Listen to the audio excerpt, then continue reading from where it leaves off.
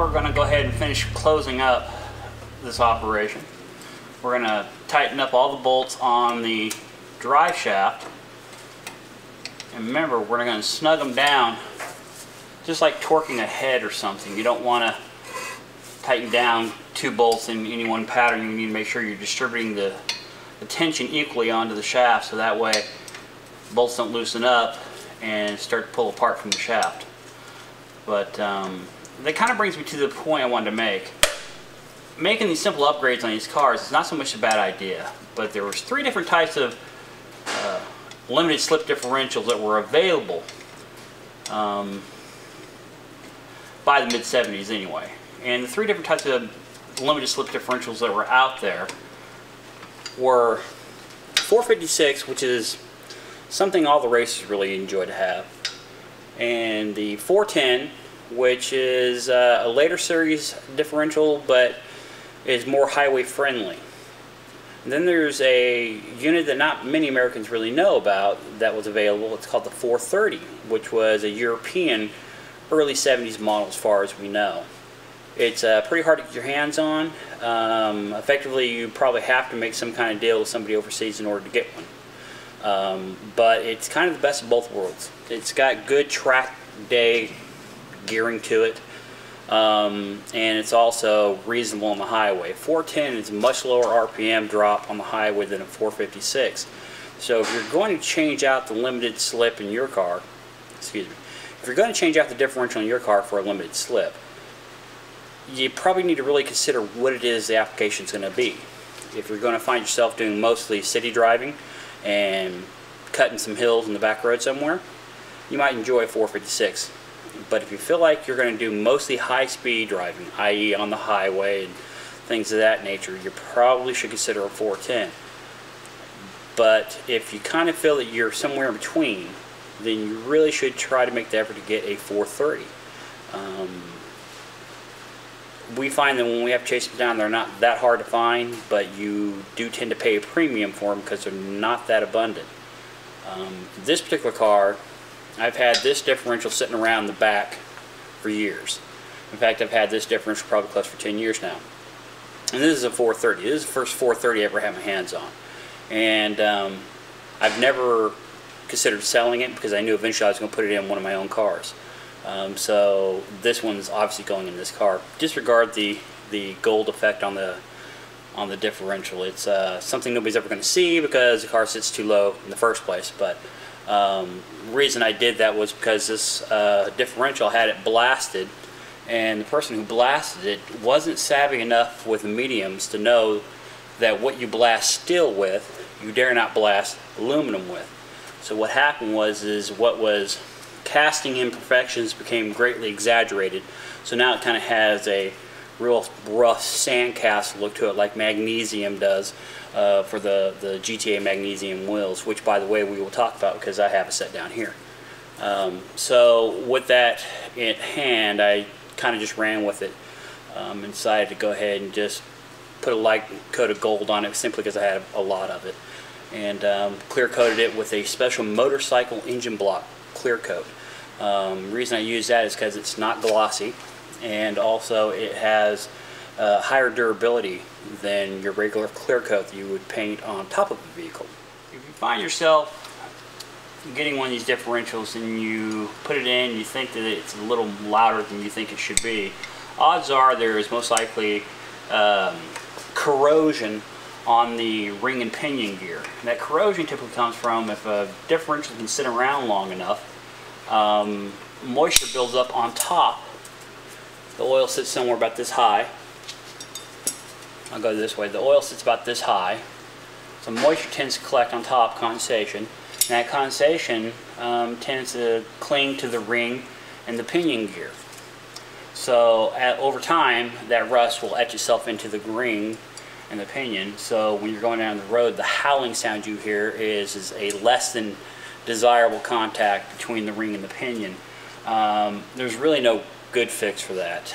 It's really time for a new ring and pinion at that point. This is not a job that you can do at home. This isn't even a job that can be done by your favorite alpha mechanic. This is really something that should be done by a specialist who has all the tooling, because the end play on the gear between the ring and the pinion has to be set exactly right, which means very special shims need to be used. Those shims are somewhat hard to come by. So if you feel like you're going to end up changing out the ring and pinion, don't try to do it yourself. It seems fairly simple, but you create yourself a lot of trouble, and you could destroy what tends to be a fairly expensive part. So ring and pinions, anything that has to do with the internals of this, I mean, by all means, changing out the limited slips is not that hard of a job, but it's not a job for a novice. The ring and pinion is completely different. If those units need to come out, then you definitely want to send that out to somebody who does this for a living. In fact, to give you an idea, we're on the far west side of Washington State, and the person that we trust the most to do ours is on the far east side of the state. So we ship these out to Spokane to have them done. We tend to change out for very trick limited slip packages from Alcoholics. Makes a lovely limited slip unit, and when we find that we're putting those in, we tend to use either a new ring and pinion at that point in time, or we're changing it for a specific reason.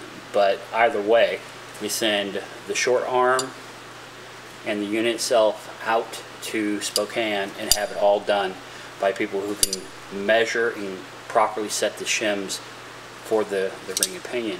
And by all means, if you ever have to go inside one of these, you might as well go ahead and change the bearings. They're not that expensive, and it's going to save you a lot of grief in the long run. You know, something that's overlooked a lot when people restore their cars, or they have transmission engine overhauls, is they overlook the drive shaft. These drive shafts should be balanced whenever the opportunity allows itself. This particular unit isn't balanced yet. This car is not ready for the road, but before I put this car full-time back on the road again, it will have a balanced drive shaft. There is a certain level of familiarity you become with your car. Sometimes you don't even notice that there's an odd vibration, and more times than not, that vibration is coming from the drive line, assuming that the suspension and everything else is appropriately done. Drive shaft balancing, it's not a cheap adventure. I've certainly seen it go anywhere from $300-400 up to $600-800 to be balanced. Reason it's so expensive because it is really labor intensive, especially for a articulated drive shaft like Alfa Romeos have. Now, we have seen and have explored the concept behind the single piece drive shafts. There's carbon fiber ones out there, there's aluminum ones out there, and you know, the nice thing about that is if you reduce the rotating mass weight of the vehicle, you are effectively putting horsepower back to the wheel again. The articulated drive shaft steals horsepower. A heavy articulated drive shaft steals even more horsepower. So the drawback to a single piece drive shaft, though, is that rear end has very limited travel that you can get away with on compression. Obviously on the drop it's infinite, but on compression it's fairly limited how far up the vehicle can go, because you are limited by the drive shaft hump where the rear seat would be. And if one had a carbon fiber drive shaft and it hits that hard enough, it will shatter it. An aluminum one, if it hits it hard enough, will come out of balance and you'll have a wicked vibration. I'm not saying one should be opposed to doing it. All I'm saying is recognize there is a limitation to the functionality. Okay, so I'm going to start snugging up the connection at the trailing arm differential.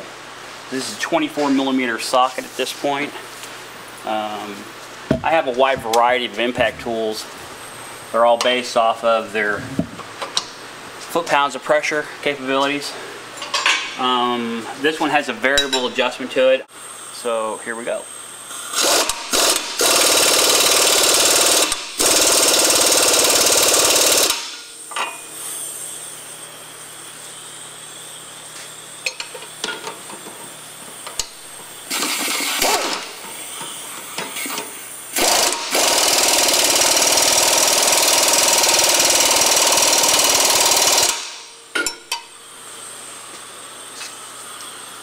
So the trunnion bolt has been torqued down.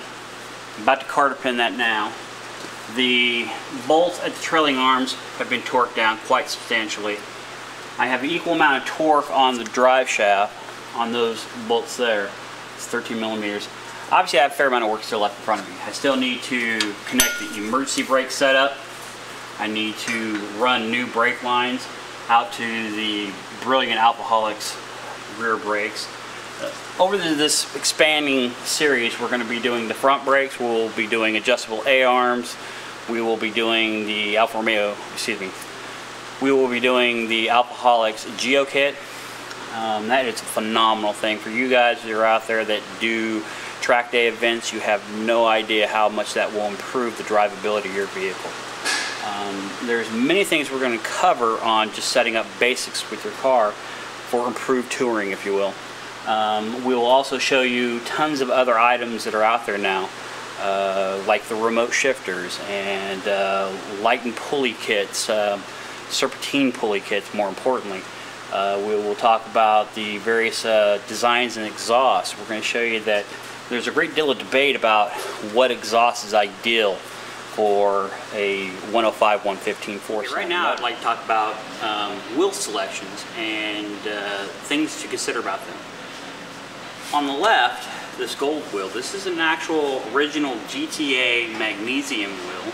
It's a 14/7 configuration, 14 inch by 7 inch wide. And it is on a Goodyear polyglass tire, which is in reproduction by Goodyear, and it does come out of Canton, Ohio, and it is full rubber. It's not a synthetic like a lot of the tires are today. What is nice is a lot of the tires coming out of production nowadays are actually starting to come out of the States again. For a long time, most of the tires we were seeing were either coming out of Europe, Japan, and China. Some of them were a synthetic blend tire, and though they would last forever, they had pathetic grip. Okay, so when you're in the market for tires, be sure to be conscientious where the tire is made. Not to suggest that tire made anywhere other than here is not good, because a lot of them are, but confirm with the sales staff of that tire outfit that it is actual rubber. You will be so much happier with that in the long run. The wear is sometimes less than a synthetic, but the overall driving experience is definitely better. Now this wheel on the right, depending on how you're looking at this wheel is an Alfaholics 15/7 wheel. As you can see, proportionally, though this is a smaller rim, the tire is significantly taller, so therefore it looks like it's bigger than this, but in reality this rim, this 15/7, is bigger. Something to consider. If you're going to put new wheels on your car, and you want something that looks period, well, you can't really go wrong with these 15-inch GTA wheels. The reason is there's a greater selection of tires out there in the 15-inch configuration than there is 14-inch configuration. A 14-inch tire, you tend to pay more only because the production level is somewhat less. Now this wheel actually belongs to my car, the green car, and I've had these for a while. But the thing of it is I just recently put the tires on. These tires are not cheap. This tire, just because I was looking for a very period looking wheel in tire combination, this tire is about 240 bucks, more or less, each. Whereas on this one, we have the Vulcan Azenas. I do believe that the wheel is no longer, the tire is no longer in production. And this tire is really quite sweet for a couple of reasons. One, it has a good amount of grip and it treads water. We live in the Northwest. I don't know if you can hear it right now, but it's raining cats and dogs out there right now. I would feel quite confident behind the wheel with this tire on there. I want to show you what I'm talking about. It's got a good track configuration, so if you're out there doing a track day event, you're going to get good grip from these. Once you get heat in them, that is the key statement. Make sure they're good and hot before you start pushing the boundaries of your car, because they don't act too good when they're cold. Anyway, But because of the large gapping and the large exit vanes, this tire treads water very well. So for a modern component tire, good rubber, fairly cheap, this isn't a bad way to go. But the point is, at the 15-inch level, you have lots of options. 14-inch level, you have very few options. And of those, in the performance capacity, you have even fewer. Most wheels that are 14-inch tend to be a very consumer quality tire. So you get a lot of miles out of them, but you don't get a lot of grip. Okay, so something to consider. If you're, again, going to end up putting new wheels on your car, think about these 15-inch over a 14 simply because of your availability of rubber. The Alfaholics 15-inch wheel doesn't come this color. This is part of a 5-wheel set that's here for a car that we're currently building. And the customer wanted the wheels to be somewhat of a matte finish and darker as well. So this is a matte gunmetal finish, okay?